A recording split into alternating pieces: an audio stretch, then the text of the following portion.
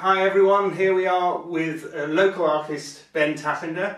We're going to talk a little bit about his work and especially where we are now. I'll show you some wild shots of this in a minute, but it's absolutely fantastic view we can see from here. So Ben, don't get more local than you for us. Right. You're what are you? Probably a spitting distance from the gallery, actually, where you live. Yeah, down on the farm. Yeah. And you moved up to the farm with your folks about 15 years ago? Yeah, when you were 14. When you were 14. So, whatever that is, I'm 31 now, so What, were you already into art at that time?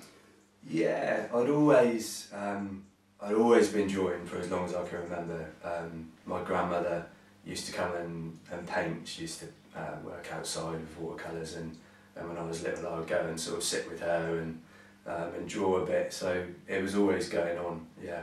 And it's kind of, so you know, sometimes it's come and gone away for a bit, but it always sort of comes back to it in the end. So your gran was an artist as well, was she? She was, yeah, just for herself. Really. Oh, okay, so not a professional artist. No. And there's anybody in your family that is? I mean, no, it's a new line for that's you? it, the black sheep. Yeah. So what, a bit like me really. Yeah. So was there a moment where you thought, no, this is absolutely what I want to do, or have you just slowly just sort of developed into it? Yeah, I mean, there's probably been a few moments of clarity, and then you know, and then sort of do other things for a while.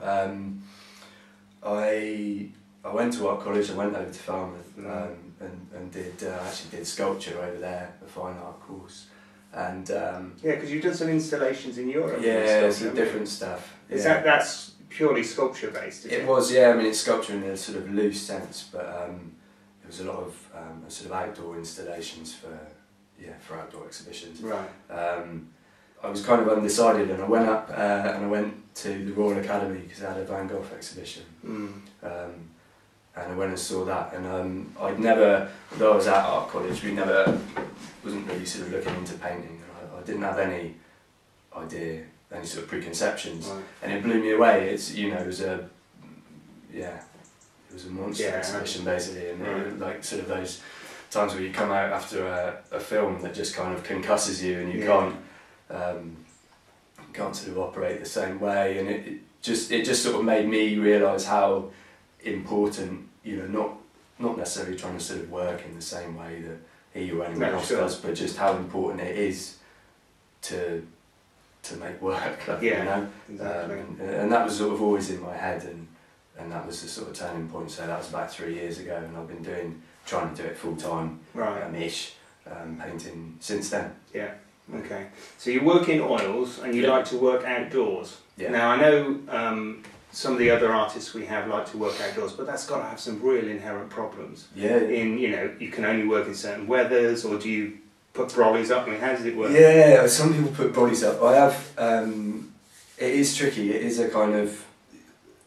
It is like a fight in a way with oils, especially if it's raining and things like that. But you don't have to think too much. Exactly. Yeah, it pushes you. You lose control to a degree, and when you lose control, you make decisions. You do things that you aren't always conscious of, and it throws up surprises. Things happen with the paint that you wouldn't have done if you'd have been in an environment like this inside where you had the time, and it stops it. I'm always sort of fighting this thing of my work being too careful. I don't like it too much. And do you have to go back to the same location several times, or can you get most of it there and sort of finish off? I tend to try and do it in one sitting. So some, you know, it could be anything. It could be sort of 40 minutes, or it could be like 2 or 3 hours, you know, or more than that. But I'm just personally not good at going back. Because you're always, as well as the place is you, and you're in a different sort of frame of mind, and it's better to kind of just do it in one block. I mean, that's one of the problems. I mean, I know as a songwriter myself for years, you always have a problem of the fact that, you know, I mean, how do you deal with the fact that days where you just don't feel like painting? Are you very disciplined where you say, no, I'm going to go out 9 o'clock, I'm going to come back at 5, or do you find yourself drawn? Yeah, I tried that. I have tried the sort of the 9 to 5 thing, because it's left over from other work before, where you kind of, you know, feel guilty if you didn't put in all this time. But to be honest, you could, you know, I could force myself to come in here and work for 2 weeks in a sort of slightly distracted frame of mind. But if you get to know yourself well enough to see when you're right and where you need to be, if you're in the right frame of mind, you go and work for an hour and you do more than you would in a fortnight. Right. If you're wrong, kind of thing. So it is tricky, and there's plenty of days where you just think, oh, bugger it, you know, and do something else. And sometimes I do, just go out in the boat. You know, it's a good thing to do. But conversely, when you wake up in the morning and think, this is a creative day, you can do that. You can just say, you know what, sorry everything, I'm going to the gallery because I just feel it's going to happen. Yeah. Right. You got to, and for me, you know, usually the best thing is to have a place in mind to go and paint sort of outside kind of thing. Right. That's because you force yourself when you're there. You know, that's the first step. You sort of surprise yourself and you just got to get on with it. Right. Okay. Do you find yourself drawn to particular places all the time, or do you try to be quite... Yeah, I spread it around. I go, there's lots of bits of Cornwall that I've liked, that I've gone to for all sorts of reasons for a long time. And I find myself going, you do sort of start to see a pattern, and you know, there's places that you are kind of drawn to, you know, you really are.